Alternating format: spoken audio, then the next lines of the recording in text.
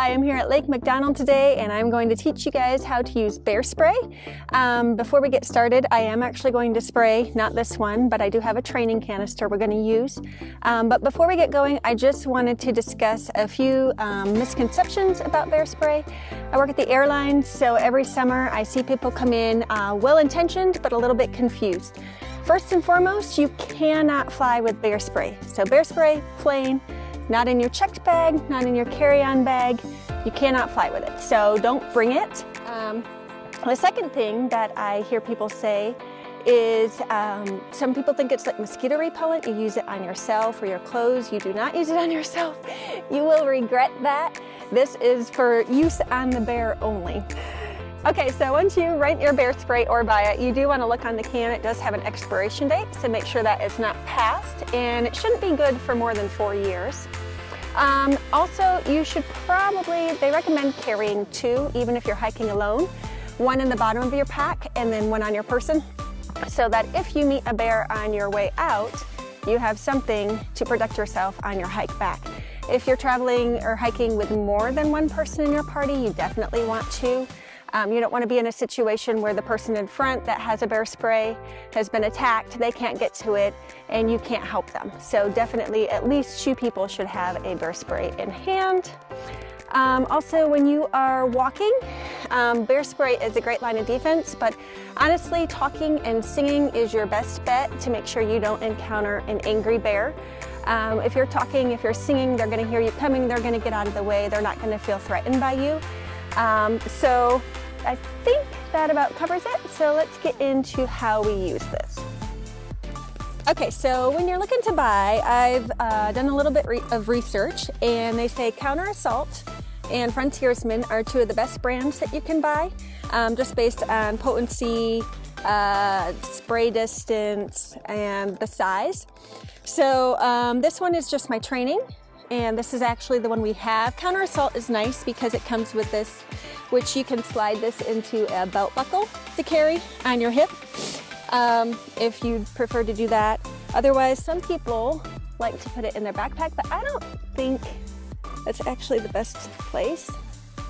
I guess it depends on your backpack, but if there's a bear there, I guess I can reach, but that's not the most comfortable.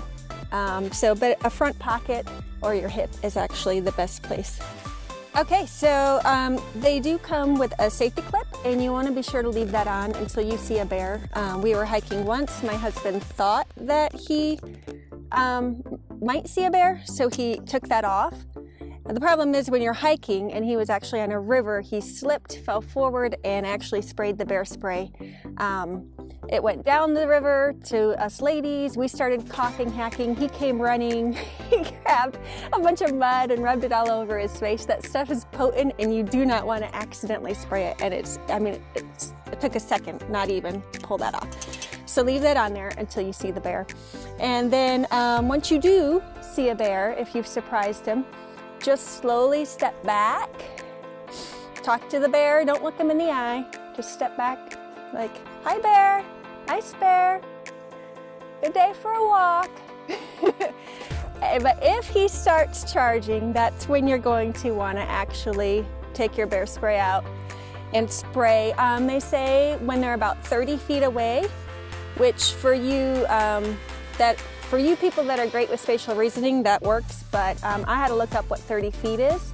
The distance of one of those big red London buses, since I like traveling. That is an easy one for me to remember. So once they're that far away, you want to take your can of spray. You aim it at the ground, not up, about 15 feet in front of you, so half that distance of the bus. And hold it steady, and you're just going to do short bursts, so like, and the wind's going that way, so they say start low and zigzag up, unless you already know where the wind is. And that's going to create a nice fog barrier that's going to deter that bear and give you time to get away. Thanks so much for watching, guys. I hope that was helpful to you. If you have any other questions, leave them below. I am happy to answer that. It's just great to be prepared, whether you're going to Glacier National Park or Yellowstone or wherever you're heading this summer. Also, I forgot to mention another thing that I've seen. When you buy it, take it out of the packaging. You don't have time when you see a bear to remove that packaging. Just be ready, be prepared, and have fun camping. See you guys next time.